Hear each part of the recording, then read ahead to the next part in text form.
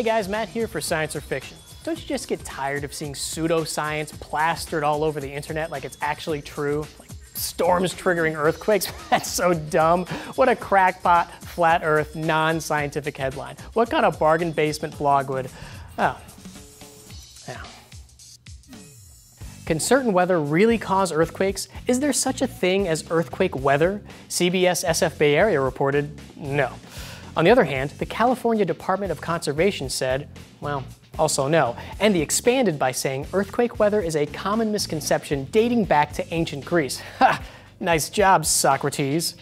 And the US Geological Survey said earthquakes are statistically as likely to occur in hot weather as cold or rainy weather. So basically, no, no, and no.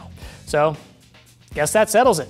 Short video this time. There are no legitimate sources claiming weather affects earthquakes, except this New York Times article, Nature, Newsweek, and National Geographic. What's going on? Well, first, a little middle school refresher on earthquakes. Earthquakes are caused when the slowly moving tectonic plates that cover the Earth shift to the point that the rocks between them, known as a fault, break and cause seismic waves that ripple across the ground, which we feel as an earthquake. Now, what about those headlines and the whole weather connection? Well, the New York Times reported that the sudden plummeting of air pressure, which can happen when a storm quickly moves in, causes underground water and air to rush towards the surface. This potentially reduces friction between tectonic plates, possibly making an earthquake more likely. The New York Times points to part of a study done in Taiwan, which is one of the most seismically active regions in the world. The researchers found a very strong correlation between typhoons and tiny miniature earthquakes called slowquakes, which may have a role in reducing the grinding pressure between tectonic plates. You know, like a chaperone between high schoolers at a prom. Keep it clean, you two.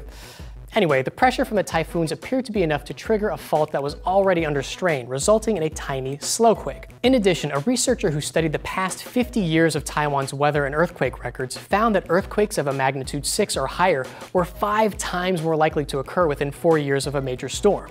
This is possibly in part because storm-caused erosion removes pressure from atop faults and allows the faults to shift faster. So, weather may actually affect earthquakes. It's so crazy that it's not crazy.